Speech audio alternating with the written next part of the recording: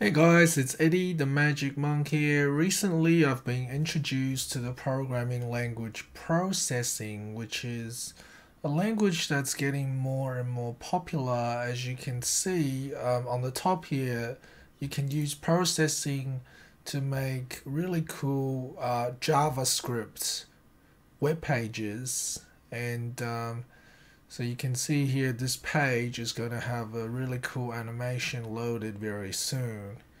Really cool background. That's all designed in processing. And then you can also use it to program your phones, Android phones, and you can also use it to write Python code, which is used for a wide variety of applications in engineering and so on. So what we want to do is basically get you guys started with downloading processing and making your first program by drawing a few shapes onto the screen. So let's start with downloading processing. So it's processing.org/download and no donation. Obviously you can donate if you want, so download. And I'm using Windows 10 64-bit, so I'll choose that. And that's what the icon's going to look like. P with a 3 next to it. So it's downloading. It's only 115 megabytes. So let it download.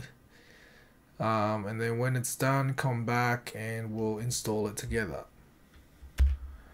Okay, so now we've downloaded the file. Let's open it up, and depending on what sort of program you use to uncompress files, I use Windows RAR, so I'm going to extract it to my desktop.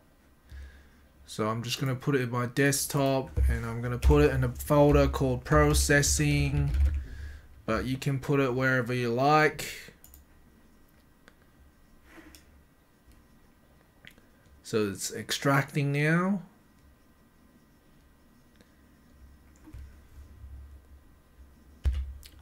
Okay, so now that it's done extracting, I'm going to go into my folder, processing folder, and I'm going to go into processing again, and then I'm going to double click on processing.exe, which is the program for typing in the processing code. So it says, welcome to processing 3, get started. And people usually show you how it works by some sort of example. So if you want, you could file examples and look at some of these basic examples, such as shapes, images, and so on, but I find it easier to just start from scratch. Okay, so what I'm going to do is type in void setup brackets and curly braces and finish it off somewhere down here. So what I have done is basically created a function called setup. What is a function? A function is basically a series of steps that you're going to take all grouped together. So what the program does is at the start it runs the setup function. So whatever code you put in here is going to be run by the program. So what are we going to put in here? Well, let's leave it blank. Okay, let's just leave it blank and see what happens. If you run the program, allow access, this window shows up, but you can't do anything with it. Okay, you can't move it, you can't do anything. So let's just turn that off. So the first thing we're going to do is we're going to use a function called size. So what the size function does is it allows you to create a window of a certain size. So let's create a window with 500 pixels wide and 500 pixels high, and put a semicolon at the end of the line. So if you run this code, it creates a window of this size, 500 pixels wide, 500 pixels high. Okay, and you can see if you run the program, you get a window with a gray background. So to change that, you can also make it background. So use the background function. So basically, a function is just something that does something for you. So the background function will change your background, right? It does something. So what are we going to change it to? Well, basically we want to select a certain color. So colors are also represented using numbers, using the RGB red, green, blue values. So if you go into let's see, tools, color selector, right, then you can choose a certain color here, choose a certain color in the spectrum, and then choose how bright you want it to be. Then these are the RGB values, 38, 192, 198. So what happened? So can we just select that? No, so let's just do 32, 192, 198. Okay, so if you run the program now, okay, you got a different background color. So that's really cool.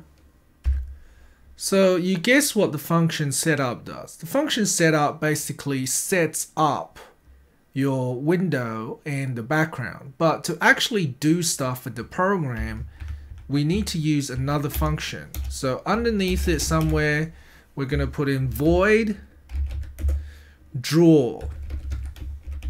So this is a function that is called every single, I guess you can think of it as every single frame. So depending on how fast your program is going, maybe it's 24 frames per second or something, it's going to draw, it's going to execute onto the screen whatever you write, whatever code you write in here. So let's start by drawing something onto the screen, a shape. So let's start off by drawing a rectangle. So let's go rect bracket. Okay, and the rectangle will take in some sort of input, okay, in the brackets, just like the background. But what sort of input can it accept? Well, let's put in 0, 0, 10, 20. Okay, and you will see what all this means in a second. So let's run the code, click run, and you will see that I have drawn a small rectangle on the top left. So 0, 0 is actually the top left of the program. So if you have a look at the window, the top left has the coordinates of x is 0 and y is 0. Now if you move to the right, okay, if you move the x value to the right, so instead of 0 here, let's put in, for example, 100. And you run it, okay, it moves the rectangle to the right. And if you put in 150, it'll move to the right a little bit more. So, and then if you put in 300, for example, it'll move to the right even more. Okay, so the first number in the rectangle function refers to the top left corner, how far away it is from the origin. The number 0 is vertically how far it is from the top. Okay, so that's the y coordinate. So we can change it to, for example, 200, and it'll move the rectangle down. So you can see the rectangle is now over here. The 10 and the 20 refers to the width and the height of the of the rectangle. So we can change the width to, for example, 50 and the height to 120. And if you run it, okay, you can see the width is now 50 pixels and the height is now 100 pixels. So a pixel you can think of as just a dot on the screen. So if you type in rect and just one single bracket, what you can do is you can hover your mouse over rect and it gives you a bit of a hint as to what numbers you can put inside the bracket. So it says it expects parameters, so these numbers are called parameters that you can put inside a function.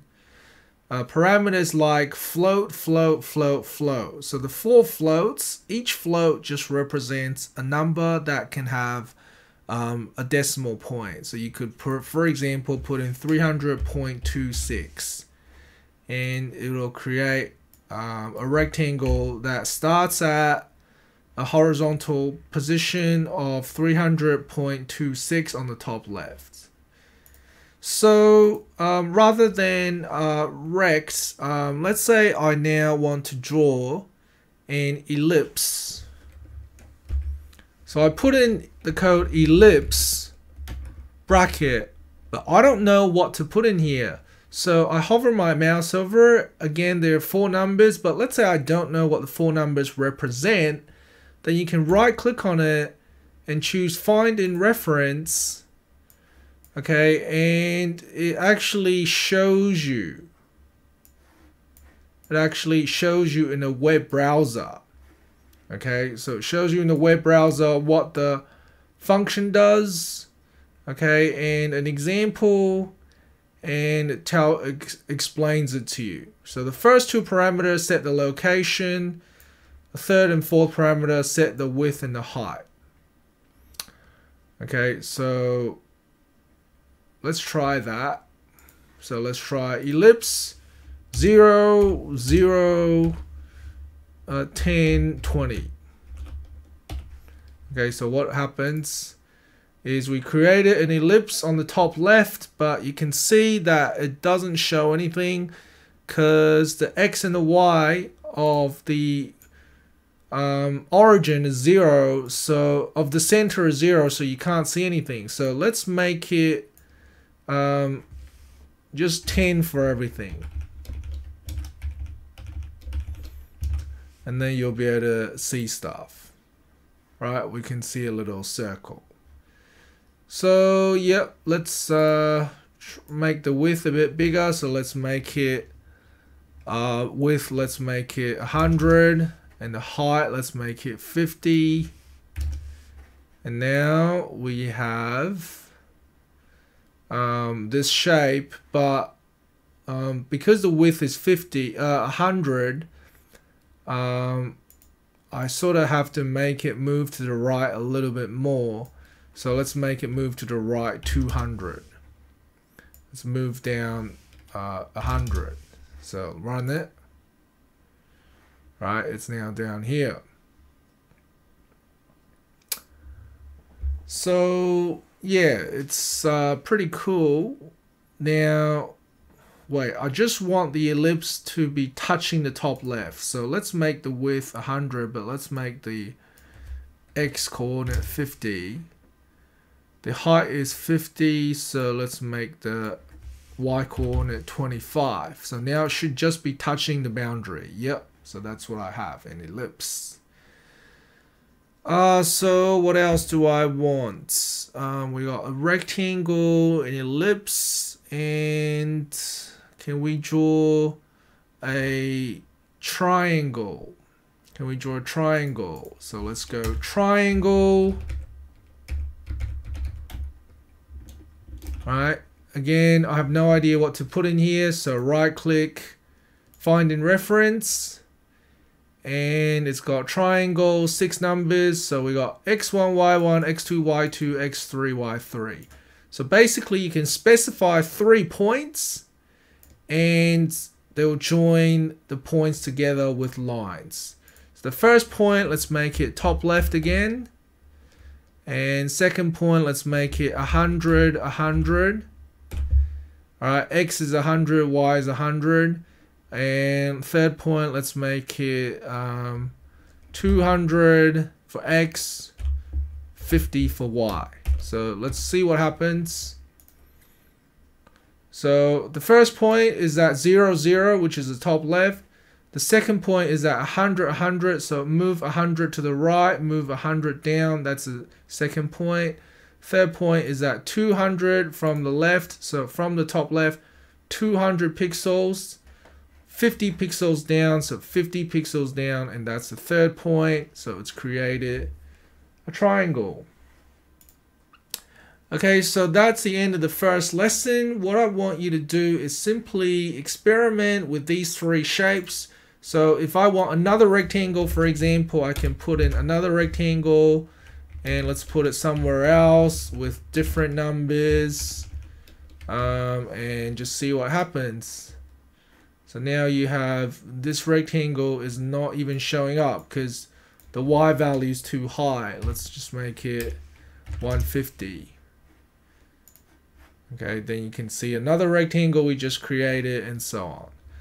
So yeah, experiment with these shapes, draw some sort of art, okay, with these shapes, and then come back for the second lesson when you're comfortable with all of these functions. Okay, thanks for watching, guys. See you next time.